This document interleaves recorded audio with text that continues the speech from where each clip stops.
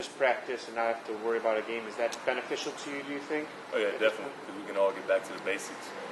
Work on our fundamentals and everything. A lot of things that we might have lost during the beginning of the season.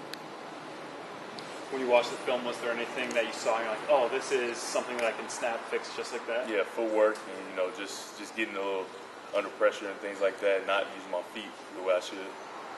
What was wrong with your feet? Just not getting them in the correct position to make throws and things like that. Is that just something that was rushed in the heat of the moment, or is that? Yeah. How does that come about? Is that film, or is that Borges telling you? Is it something that you noticed on your own? How do you? I mean, it's kind of mutual, like both. I can notice it because words will definitely reinforce anything that I notice. So.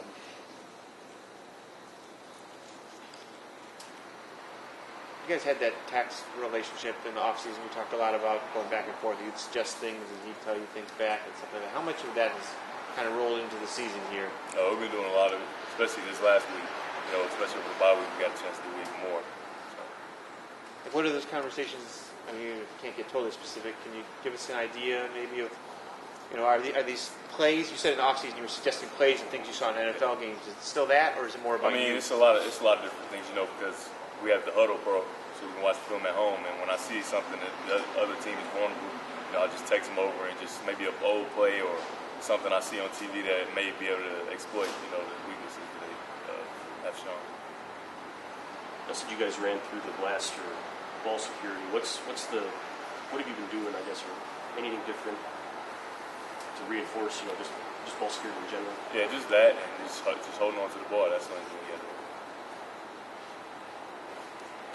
What did you learn about yourself the first 4 games, and what did you learn about this team?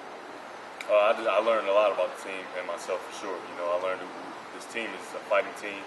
When maybe if the defense is playing so well, the offense can pick them up, and if the offense is playing well, the defense can pick us up, and we're a complete football team. That's why football is such a great sport. And I learned that I have to stay focused, and continue to work on my fundamentals in it.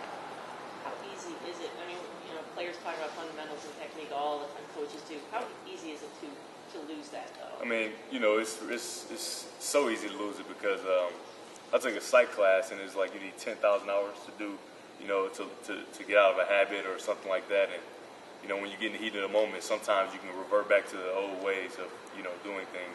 It's easy. It's so easy to do that. We just got to stay focused and not do that. So did you put in 10,000 hours of work last week? Not quite 10,000, but almost. What were in terms of focus, how do you improve that? I mean, do you have mental exercises you do? Is there something physically you do to improve your focus in a game like that? No, just stay focused. You feel like you let it slip a little bit? Focus wasn't as sharp maybe as it was earlier? Maybe getting down on myself as far as that goes, So that kind of deters your focus a little bit when you beat yourself up about bad decisions. Coach Hope said he thought at the end of the UConn game you were running more just as nature. Is that something that happened? Is that something, or? I mean, I'm blessed with the ability. I didn't feel like I was throwing really well, and I had to help my team. So I started running. That was a conscious decision, though? Oh, yeah, it's conscious. Any memories of the Minnesota game last year? Obviously, it was your first start at quarterback last season. It's kind of weird because that's when this Big Ten started for me last year at quarterback, and we're starting the Big Ten this year, so can't wait to get a chance to play. Does the jug mean a little more to you? Oh yeah, I can help. I can definitely help control and keep it again. It's really, it's a lot of history goes back to that. I'm pretty sure you guys know about it, and I can't wait to defend it. Get a chance to defend our home winning streak, things like that. There's a lot going on in this game. It's probably a game you'll always remember, I would imagine. Last year's game. Oh yeah, definitely. What do you remember about that? Just how you felt.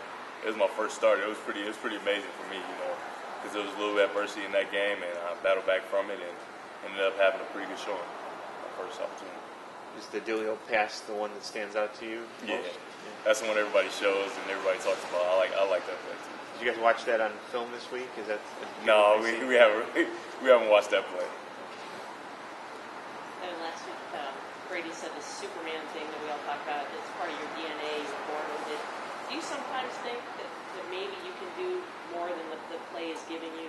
Yeah, I feel like that's with any person that looks at yourself as a playmaker or leader of a team. Sometimes you try to do a little too much. And, get outside yourself a little. But you guys just stay grounded, stay focused, and not allow yourself to do that.